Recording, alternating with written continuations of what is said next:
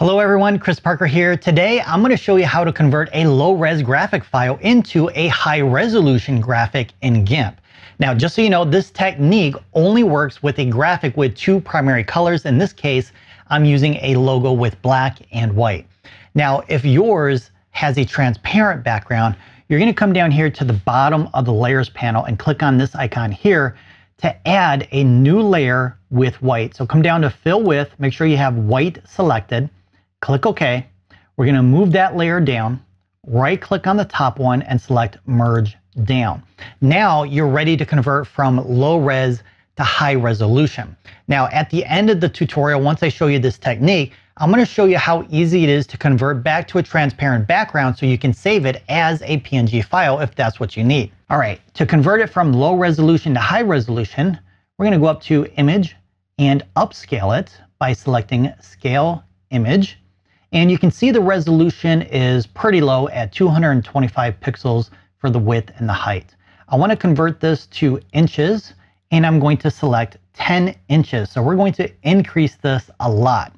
Now, if your resolution for your file is 72 dpi, set that to 300 dpi instead. Go ahead and click scale and it actually looks worse than it did before. So we have a couple more steps before we can convert it to a high resolution. Now this next step is actually going to make it look even worse, but stay with me. I'll show you how to fix that in just a second. So we're going to go up to Filters, Blur, Gaussian Blur, and we're going to increase the size of the X and the Y up to around 15 to 20. Now you don't want to go too high, otherwise you're going to start losing detail in your logo. In this case, I'm going to start losing the mouth and the teeth and the tongue here.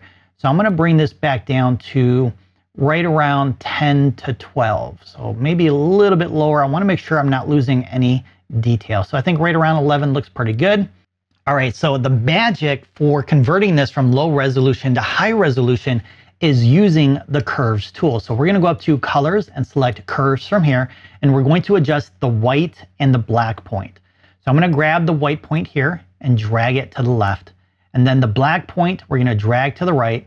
And you want to try and get them pretty vertical, maybe not exactly vertical. It all depends on the size of the logo that you're working with.